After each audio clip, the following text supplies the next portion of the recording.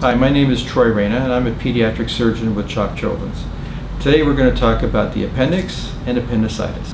When the parents go to the hospital because their child has abdominal pain, as the child is being evaluated for appendicitis, there may be various steps or tests that the emergency room doctor will order.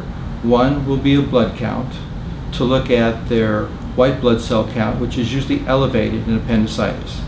Another is a CRP or a C-reactive protein. This is an enzyme made by the liver that is elevated, can be elevated in stress, and most certainly is elevated in infection. A plain x-ray done on a child will easily pick up whether or not there's any free air, distension of the small bowel, constipation, which is another common cause for abdominal pain, or a calcified fecalith in the right lower quadrant. If a calcified fecalith is seen in the right lower quadrant on a child with abdominal pain, that's appendicitis until proven otherwise.